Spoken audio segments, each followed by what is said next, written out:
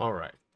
So today I want to cover a question that I've been asked a couple of times, and I think I've shown it maybe once before to a customer. And I don't think I've recorded a video or even a blog post about it. And I've seen customers talk about this. But basically, how can I render a React component inside of my pop-ups in the ArcGIS API for JavaScript? So there are a couple of ways you can do it. There's one way you can do it with just React DOM, and you can mount a new DOM node inside the pop-up, and then you want to unmount it when you're done with it. And another way is to use React portals, and I think React portals might be a more React way to do it rather than creating it using React DOM and creating a DOM node. So let's take a look at how that would work. So the first thing you want to do is you're going to want to look at the documentation for React portals.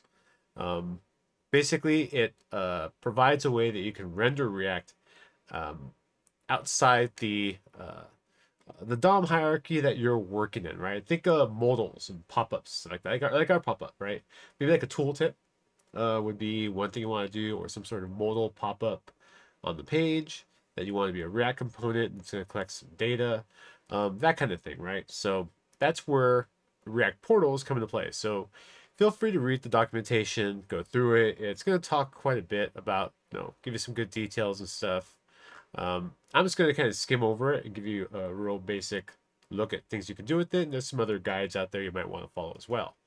So here's my application. As I click around the map, I'm opening this pop-up here. Right now, there's no data in it because I'm not doing anything, right? So if we come over here, I've got my pop-up options and my scene view. And then I took this from one of the samples in the ArcGIS API for JavaScript, and basically just going to open it, and then I use a function here to set the content info. And I'm going to pass my center to it. And then what I want to happen here is in my center, I'm going to update some state in my React component here, set pop-up data, and I have a title, and then description is just going to say this is my React component, and I'm going to take the center for the map, so wherever the center is in my current view, and then just stringify it, right? And then I'll display that in the pop-up. And maybe I'll change this to, this is my React portal. Yeah, not portal, portal. Okay, so over here what I have is I've got this pop-up root. And the pop-up root is just a DOM element that I create over here. It's a div, and this is going to be what is going to go inside my pop-up. This is my anchor, essentially, right? This is like the DOM element that I want to create my portal onto. So what I want to do now is I've actually got a React component that is going to display my pop-up. So this could be anything you want. This React component could have some charts in it, maybe some other information, and you're going to pass some data to it. Maybe you pass a graphic and pull the attributes off of that graphic and do something, or the geometry and you do something. It doesn't really matter. The point is that you can create a React component strictly just for pop-up data. Now the portal part. So I've got this pop-up portal that I wrote, and this is pretty much like straight from the doc, right? I mean, they're almost identical. And I'm guessing there's a few things you could probably mess with in here to tweak it a little bit, but I didn't. Basically, one of the things I changed from most of the samples I saw is that I made the mount element where I'm going to place the children of the portal, right? I put that into as a property, right? I'm going to mess around with some stuff. I think I could even just have the mount be part of the portal. I don't know. We'll play with that in a second, right? So here's my pop-up portal. So now what do I want to do? So in my app.js, I return my map div here. What I want to do is I want to go ahead and create my portal. All right, so there's my wrapper, like so. I'm going to pass the mount property as that pop-up root, like so. And then inside here is going to be my pop-up info.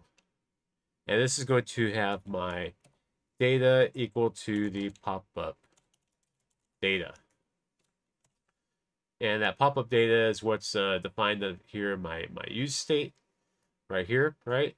And then I'm updating that data when I call the function set content info. I update it, then I just return the pop-up root, and this root element is going to get displayed inside of my pop-up.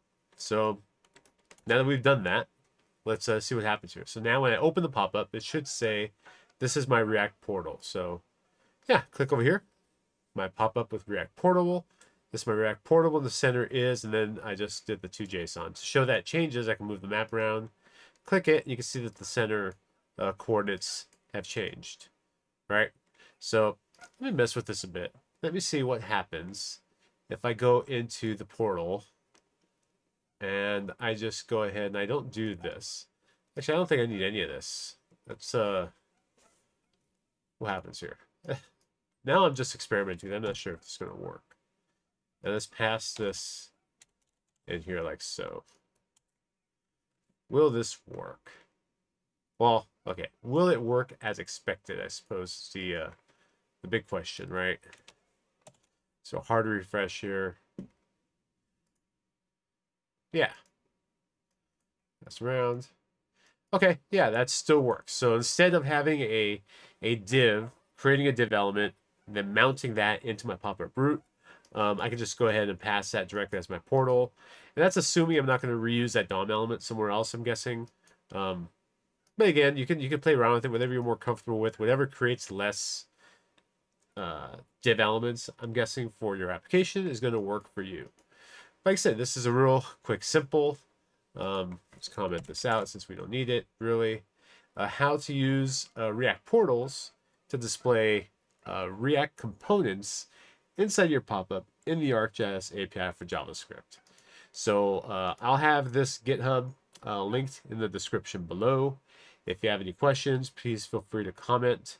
Don't forget to comment, like, and subscribe. Hit me up with anything you might want me to cover, and I'll see you next time. Thanks a lot.